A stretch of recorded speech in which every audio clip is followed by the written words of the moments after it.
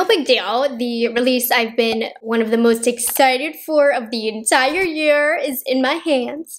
So for today's video, we are going to be talking about Pat McGrath's newest 18-pan mothership that came out for the holiday season, the Celestial Nirvana collection. The official extra name of this palette is the Mothership Mega Celestial Nirvana palette from Pat McGrath Labs. If you want to see 3 looks, I'll give you my thoughts and swatches on each of the shades and my thought of the palette overall. Let's go ahead and get into it. As you can see, I already have 2 looks on. I'm doing these in voiceover style because I wanted to let my husband game today. He was being loud. It's Saturday, but I will do another live tutorial with you at another portion of this video. But anyways, this is just one part of a very large holiday collection for Pat McGrath, and it's very odd how she's doing it. Now, she broke it up into 2 different parts last year. It seems that this is going to be broken up into 3 different parts. So the first launch of this collection was just the palette, which I am disappointed by because I wanted to just get it all at once, but also as a makeup reviewer, I'm happy because at least that breaks down the videos. I don't have to do one major video on the entire collection. I can focus on each product individually, and also it might be good for your wallet to be able to break it up instead of paying one hefty lump sum, but it's just a bit odd. But anyways, this palette launched first. Actually today, the Celestial Nirvana Quince just launched, so I have those on the way, and then at some point, the rest of the palettes, the cheek palettes and the blush and the highlight and the lipsticks are gonna launch at a later date. So I did order one of the cheek palettes on Sephora. It's available to Rouge today, so I'll have that link down below if you're interested. But this is all I got to work with today, and I'm excited that we can give this the full attention that it deserves. So you can pick this up right now on Pat McGrath's website for a hefty price of $82. That's a lot of money for a palette, but in terms of Pat McGrath, this is a good deal because you get 18 shades for $82, which her normal 10 panners are $125. So it's kind of a deal, right? That's what we're going to tell ourselves and our husbands. This palette will also be available on Sephora, I think October 7th. So I will link that in my community tab when that becomes available. You might also want to wait for the Sephora VIB sale because you could get 20% off of this. So just options, but I want to show you what we're working with here. So let's get into it. So here is the box that the palette is going to come in. When she first did her official sneak peek and it was pink, I was like, oh my god, no! This palette, by the way, is made in Italy and it has an 18-month shelf life, which is really good. Normally her Italian eyeshadows are very, very good, so that's exciting. And then the palette itself is the exact same as the box, and comparing it to last year's packaging, it looks the same. There's subtle differences in the artwork, but as you can see, last year's was red, this year's is pink. I mean, it's very hefty, you know, it has some weight to it considering it being a cardboard packaging. It's like nice cardboard, you know, and then you have all of the names of the color, and then it has all of the details. Now, just like last year's packaging and the year prior, when it comes to these 18-pan palettes, it's the exact same packaging where you're able to use this as kind of like on your vanity because the mirror will stay up. If that annoys you, because I do find this quite restricting and I know some of you don't like it as well, just cut the ribbons off and it will bend all the way back. So whatever fancies you the best, go ahead and do that. And then of course we have the mirror and the 18 eyeshadow colors. Now, if you're curious about my initial thoughts on this, I did film a whole entire shopper drop into my thoughts on the color story and what I was expecting, and it looks pretty majestic in person. I am not gonna lie. I'm really happy this year with the variety in mattes in here. I think that makes this palette so much more versatile than last year's. Last year's lacked in mattes. This has so many mattes and they're all very different and have a different purpose and their own place in this palette. So I'm ecstatic about that. And you guys don't want to look at me, you want to look at the palette. So here it is, and there are 4 different finishes in this palette. So we have silky mattes, gleaming metallics, luminous shimmers, and satin frost. So frost, shimmers, metallics, and mattes are the 4 formulas. There isn't any any of the Blitz Astral or Special shades in here, but you still get very good Pat McGrath quality on this. So let's go ahead and swatch these colors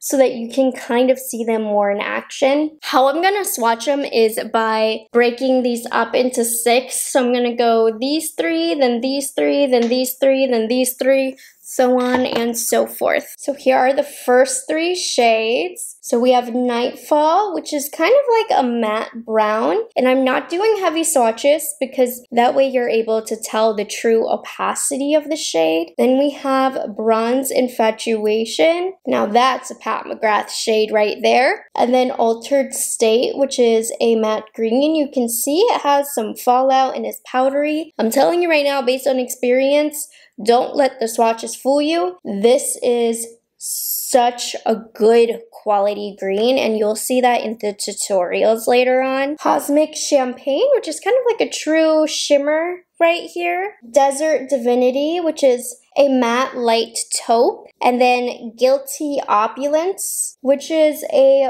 gold. Pat McGrath has to get her gold in there, but this is like a green gold. It goes really great with this green shade over here, but it's more so of a true shimmer. So this is the first 6 shades. You can kind of get one look. I used all 6 of these for the green look.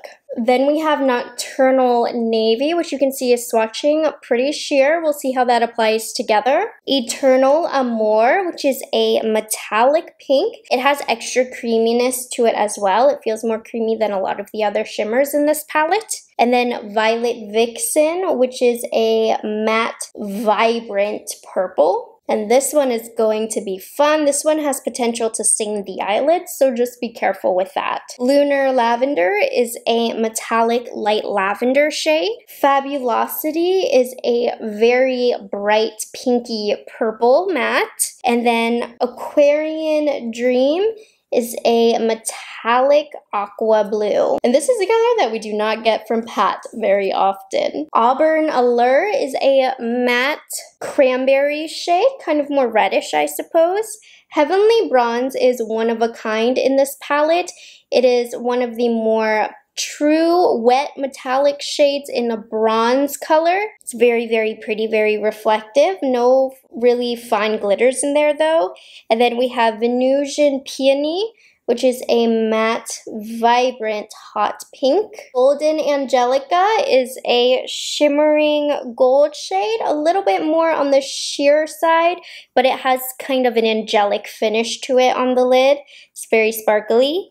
Flame Fatale is a bright red matte.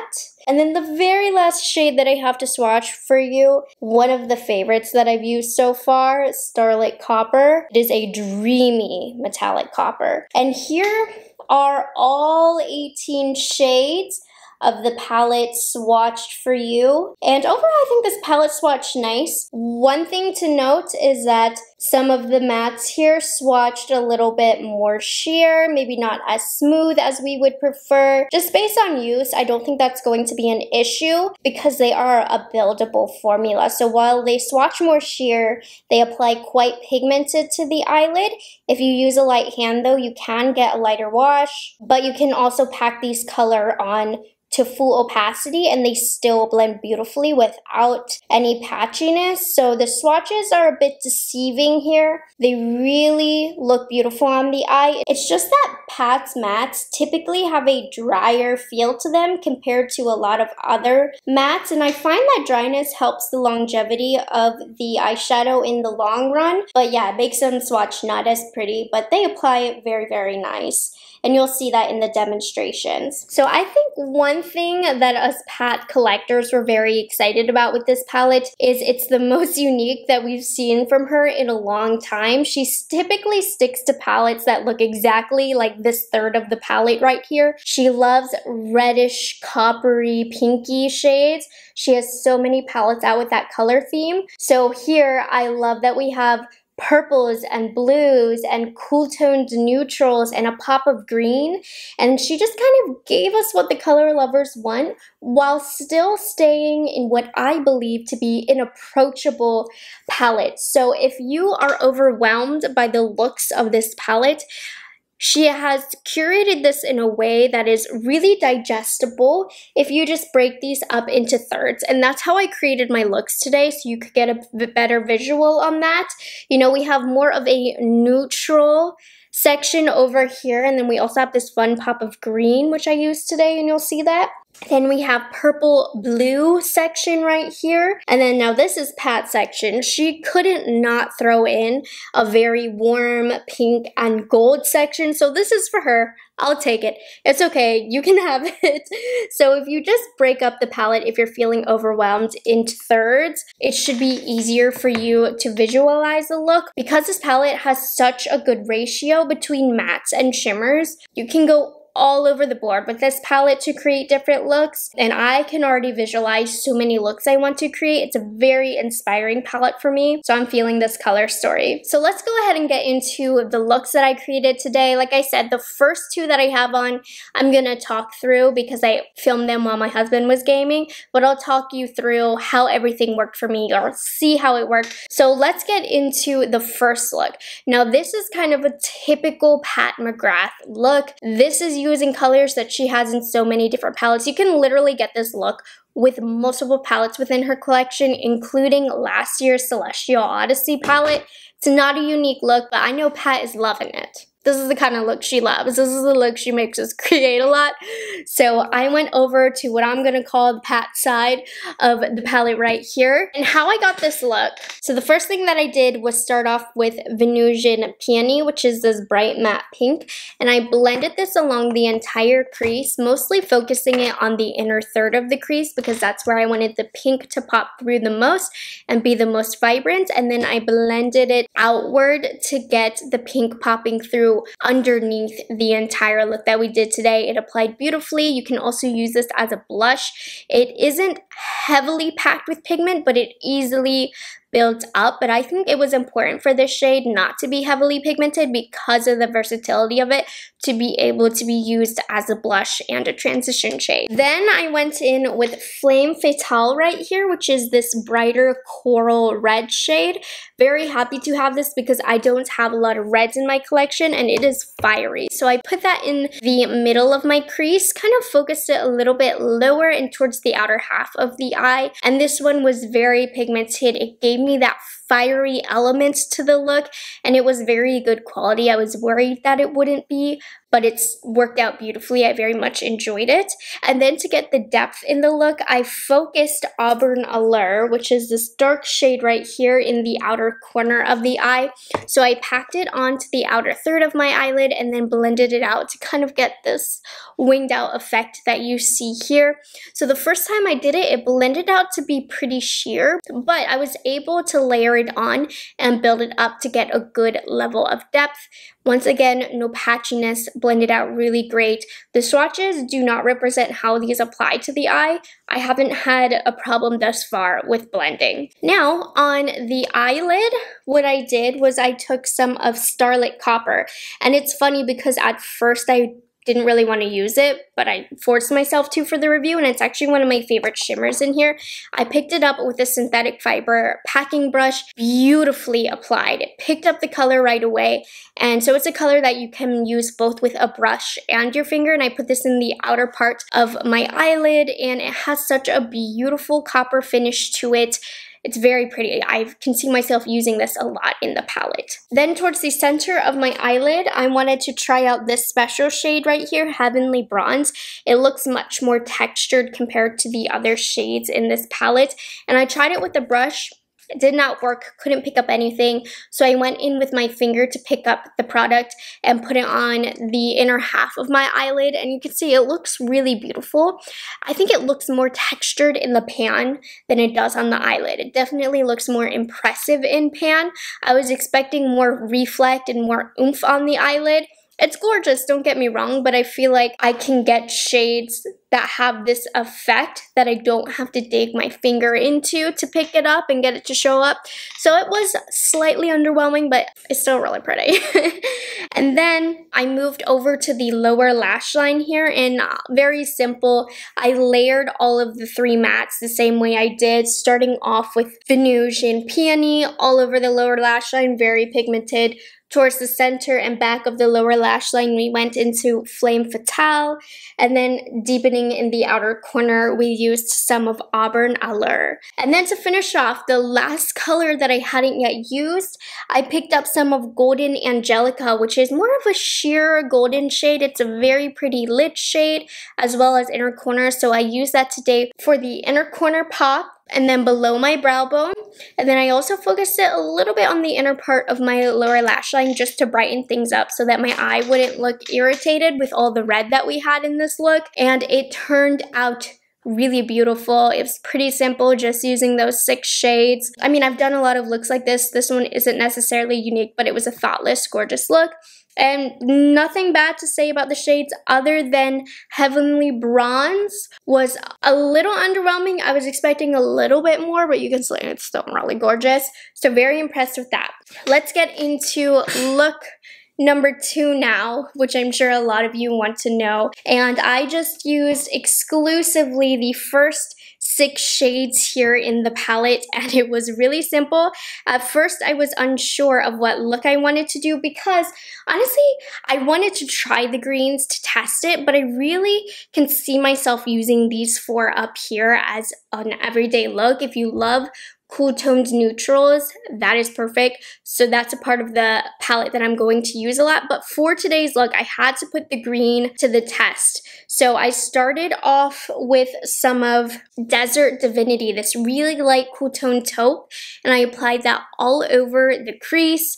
This is the perfect transition shade for me. I'm going to use this color a ton, especially when I do my more cool toned looks. I'm excited to pair that with a navy shade. And then I just went in for the gusto and we went into Altered State, this matte green, because this had potential to go very, very bad based on my previous experience with other shades like this. And oh my gosh, I am so impressed. It was not patchy at all. It built up so beautifully in the outer corner of the eye and it blended out really seamless. Normally with colors like this, it takes a little bit of time to work and buff and to get that seamless blend. Had no trouble with this one right here. I didn't even want to continue the look. I just wanted to pop a gold on the lid and call it a day. It was that beautiful, but we did have to continue. So I needed to play with Nightfall a little bit because the swatches, you know, we needed to see if these were different, and they are.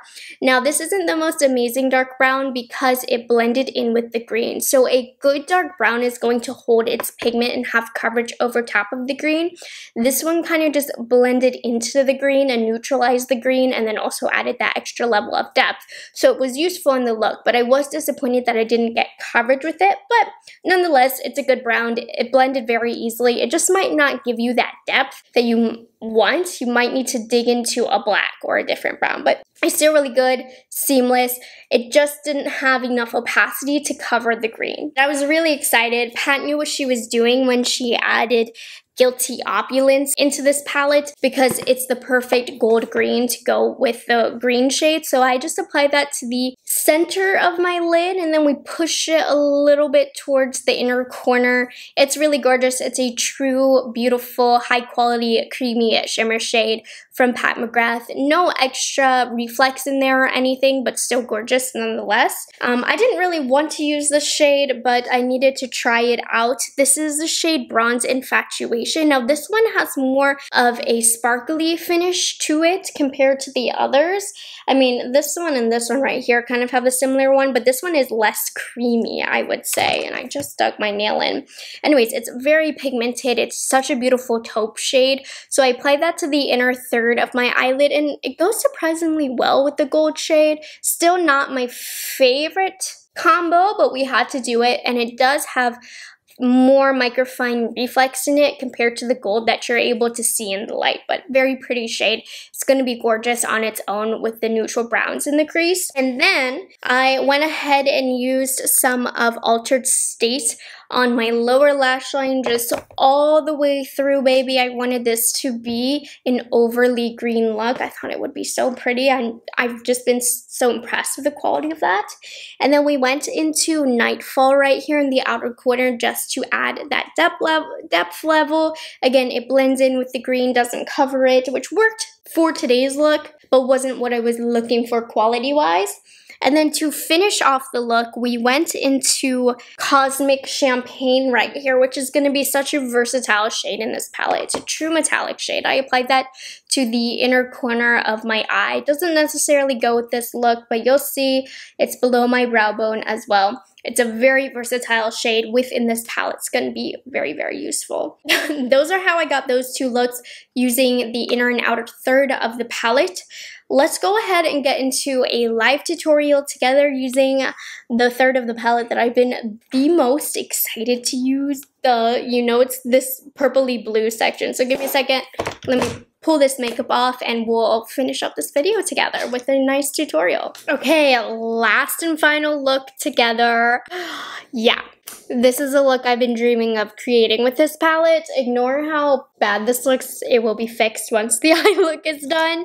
Let's go ahead and get into it. So we are going to start off with this shade right here. It's kind of a lighter purpley pinky shade, and I'm going to start off with this as the transition shade. So this one blends out really nice. I can get it nice and sheer to work perfectly as a transition shade, so I don't have any problems with this. And by the way, as far as the removal of the other shades, I found that the green did stain a little bit, but I wasn't wearing those eyeshadows long term, so I don't know how badly they're going to end up staining. But it wasn't like I spent a little bit of extra time wiping it off and then the stain completely went away. It's just something to note. So I'll update you on that as I wear this palette more. Just going to go ahead and get a nice solid blend with that. Next, we're going into this deeper, more blue-based purple right here.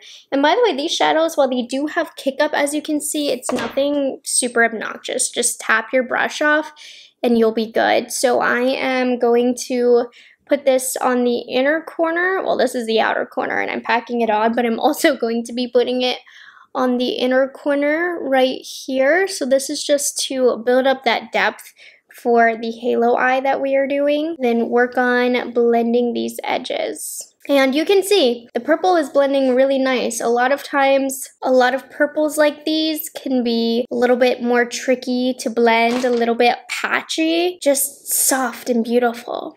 I mean, the mattes in this palette, I feel like are so blendable. And remember, this is one of the shades that swatched a little questionable. You see there's not an issue at all. With a Rephr number 14 brush, we're going into the navy shade right here. Really excited about this. And I am going to use this in the inner and outer corner. And this is going to add that final level of depth in this look. Gosh, if you want it to be even crazier, you can totally mix in a little bit of black and that's going to give you even more smokiness. This is just so pretty. Once we get lashes on as well, it's going to look stunning. So I'm going to spend a little bit of extra time making sure all of these edges are blended. Using a packer shade, we're going into the aqua blue shade, which you don't get any pickup really from, but it picks up on a brush very nicely, and you'll see we get a decent amount of pigment from the brush application. Then take an extra second to blend that shimmery blue in with the navy color. And we are going into the lavender shade right here. And we're just gonna fill in this little area that we have left and then work on morphing the blue and the lavender together. Give me a minute to do my concealer and we'll finish off the look. Now for the lower lash line, no surprises.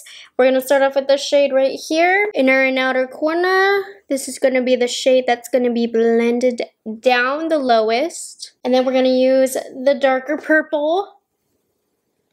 Ba-bing, ba-boom. And then the navy, so predictable. Just kind of get all three of those to pop through. Aqua blue. And then the lilac. And then the last and final shade that we haven't used in this palette is this color right here, which I would like to use in a larger capacity than I'm using it today, but we're just going to use it right here. And then right here. A little dark to use as a highlight shade, but I just wanted to try it out. So I'm going to put on some liner and lashes and we'll finish up this review. Can you believe I did 3 looks and used every shade? Here's the final look. Let's go ahead and round up this review. As you can see by all 3 tutorials, I did not struggle with a single shade. So you are not going to be short for quality with this palette. It's consistent with all of the other Pat McGrath formulations. It's the same exact formulation as the palette last year. If you picked that one up, in that, you know, there's no special Blitz Astral shades, but the mattes are beautiful, blendable. The shimmers are creamy, delicious. It's all good. It's all good. Now, one versus the other, I've been asked. For me, by far, I am going to pick the Celestial Nirvana. I feel like there's so much more variety in the mattes, which allows much more versatility in the types of looks that you can create. In terms of being a Pat McGrath collector, we are getting shades in here that we rarely, if not ever, have gotten from Pat McGrath. We finally have the tools to create more colorful looks. Now, you know, it's not a neon rainbow palette here, but it has elements to where you can put color into your looks, like what I'm wearing today. The palette last year, for me, I oddly struggled with. It's very pretty, but it was so shimmer heavy, and the only mattes were very, very warm, that I found that a lot of my looks ended up being the same, looking the same. I could only do so much with the palette, with it being an 18 pan palette. I do not feel that restraint with this palette. Now, today's the first time I used it. I'm lucky enough to have created a look with every single color and to have used every color, so I know they're all really great quality, but just looking at this palette, I can already see so many looks I want to create, and they don't all need to be colorful. I, of course, went the bold route today, but I can certainly get natural wearable looks with this palette as well. It is expensive. It's in the $80 price range. I don't recommend it for everybody. If you want to test Pat McGrath for the first time and have a little bit of excess money, I think this is really great. It's a great way to get colors that you don't have from Pat McGrath already. It really is a great addition into her collection. Now, if you are not a color wearer, you do not like bold makeup, I wouldn't waste the money on this. She just launched the 5-pan palettes today. Those are completely neutral and wearable. I'd go in that direction over this one, because this one, yes, you can get neutral looks, but so much of the palette is going to go unused if you don't like incorporating colored eyeshadows every now and then. But I know us Pat McGrath collectors, we are excited about this. I'm very happy that the quality is so beautiful and consistent with what Pat McGrath normally does. And I'm just really, really excited now. Do I think this one beats the one from 2 years ago? That's up for debate, because I loved the color story from 2 years ago, but I think the ratio of mattes to shimmer and the variety in this year's palette. So if you're on the edge, my advice, if you think you're going to use most of the shades, you feel inspired by the palette, if you think you want to splurge on it, just wait for the Sephora VIB sale, get it for 20% off, and I think you will be very, very happy. So I hope you guys enjoyed this review and found it helpful. Make sure you like and subscribe to my channel, because my next review is going to be with the 5-panners and hopefully the blush palette that I ordered from Sephora today. And I will catch you guys in the next one. Bye guys, have a good one.